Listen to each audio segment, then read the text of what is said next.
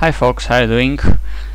In this unusual video I wanted to share with you all my thoughts, ideas and also doubts about what's been happening to my chess software and to my laptop lately. Now, some weeks ago I decided to erase everything I had on my computer, on my laptop, and get it started from the beginning, and I wanted to give Linux a try.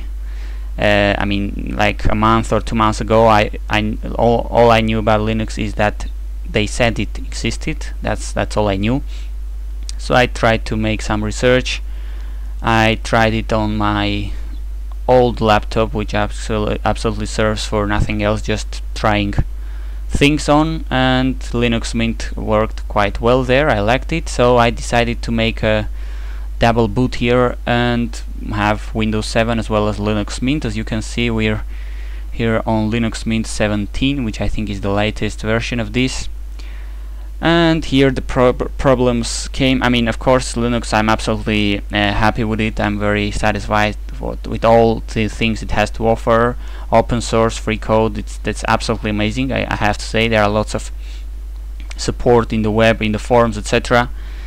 The only problem I could find was with some Windows programs. I mean, the one I was interested in is, you can see I have Chessbase 12 running here. Finally I got it executed using Wine, the application which apparently allows you to use all these programs from Windows on Linux. Actually, it works very, very nice. You know, I've been using this for like a year from the beginning to make the videos. This Chessbase, you can see I got a database with games of Judith Polgar here, and it absolutely works fine here, this Chessbase 12.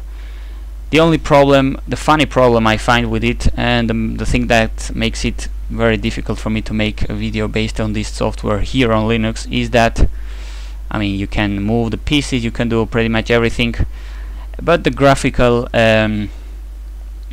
comment is really difficult here, and this is where I start asking people, experts on Linux, etc., out there for help and advice, because only thing I can make here is to make somehow well, that's what I was trying to.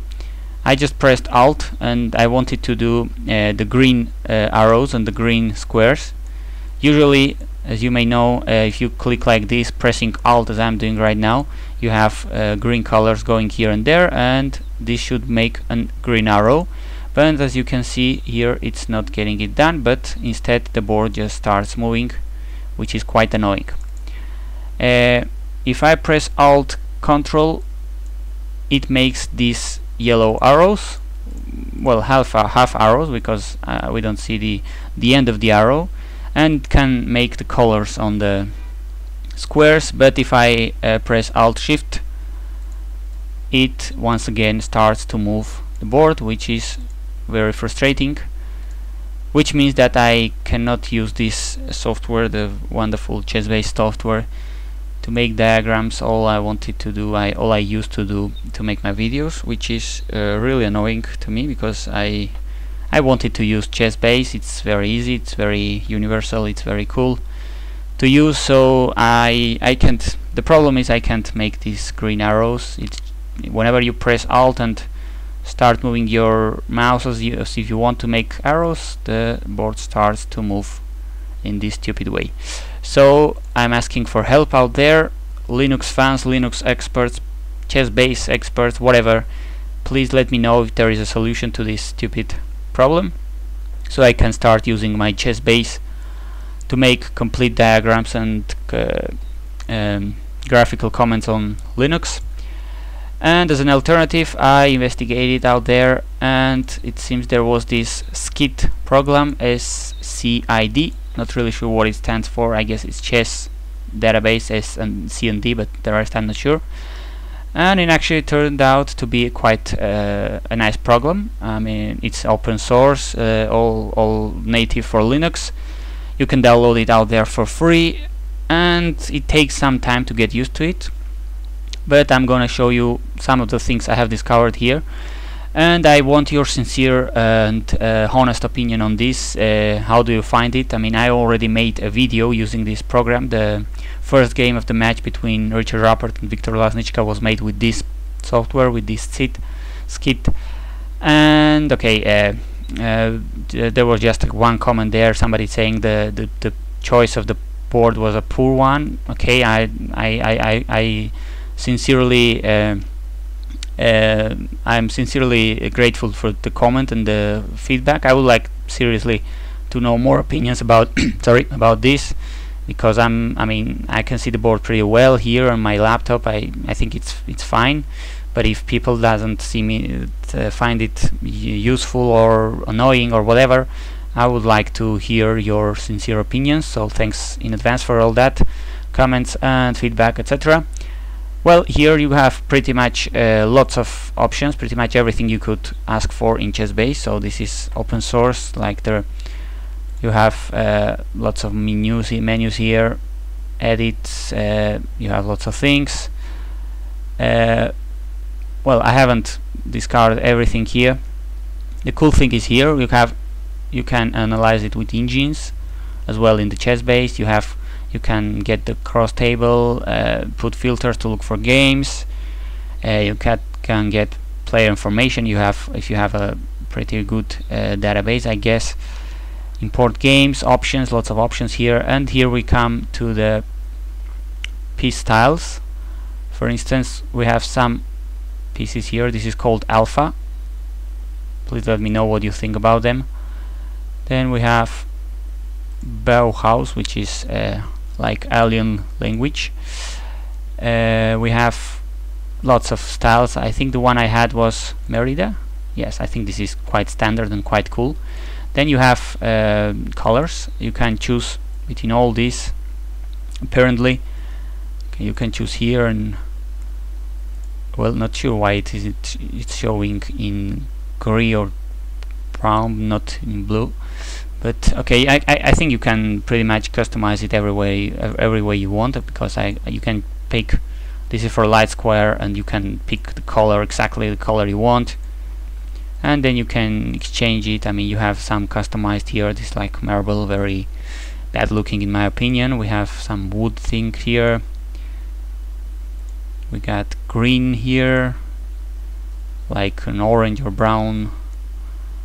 Wood here, some more kind of marble or rock there, something, and we have pretty much everything. This is the one I would chose. You can exchange these things, how the lines between squares you want to look for, and okay. And also we have well, the game information. There are lots of options here, definitely lots of things to work with, to investigate, to research. And then we had well, we have all these buttons. This is to move the moves. We have a game here between Jobava and Tamás Gelashvili from the Georgian League. I downloaded this just a second ago from 2700chess.com, and they have a PGM files option there to download the latest games. This is the latest game they had, played pretty much yesterday. Here you can add variations. As you can see here down, it says what the move what the bottom means. Add variations, whatever. Auto play, rotate board, put or delete the numbers here, and also put or turn on or off this decide to move thing here. And also we have a number of options here for the cross table, for instance, for the echo browser, for the opening browser, etc. And the thing I wanted to go with was the graphical comments, or the colors, all the arrows, all that funny things. That would be pretty embarrassing not to find it right now, because I thought, yeah, there it is, comment editor, Control E. There it goes. This is quite cool, because in Chessbase you can only use green, red and yellow, and only you can make colors on the squares or make arrows, which is not bad at all, of course, that's great. But as you can see here on SCID, you can use pretty much every color in the world. I mean, you got here 8, 9, 10 whatever colors, and you can do all these things with each of these colors. I mean, you can paint a square. After doing this, I think you have to click store, so it comes here to your actual board. Then you can do all these things. We're gonna see how they go. We got an X here, a plus, a minus. I mean, this is pretty quite a variety of symbols, etc. So they could be somehow useful, of course. Not me making all of them in a single frame, in a single capture, but then you can do, of course, the arrows. I mean, let's clear and make only a couple of arrows here. In my opinion, the arrows aren't that great because they are quite tiny. They should be like bigger arrows. I know, I guess you get what I mean. But okay, they do their job. And then download here on the commands, you can see this is all like code of what you've done. Then you can add comments, whatever, and you can store it, and in the notation you will get it here. So, well, this is pretty much all I wanted to show you, the way this works, more or less all that I have discovered. And once again, I wanted to ask all of you experts of Linux, SCID, whatever, there, for advices and for any kind of feedback of how to use better this program, or how to fix that funny thing I just showed in the beginning of the video with Chessbase here on Linux, the inability to make red and green arrows and squares. And apart from that, what do you think about this? I mean, if you think this would be a suitable or an appropriate program to make videos, if you like the board, if you like the other one of Chessbase, I mean, every kind of advice and kind feedback would be very welcomed. So I hope you'll find time to just write a couple of words and say what you think about all this. Thanks for watching.